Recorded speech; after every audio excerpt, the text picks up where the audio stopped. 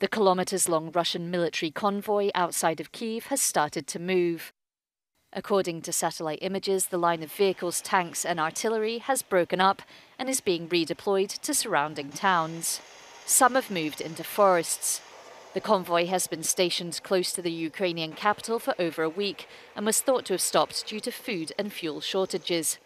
It is unclear what its redeployment at this stage means, although there are fears that a full-scale assault on Kyiv could be imminent.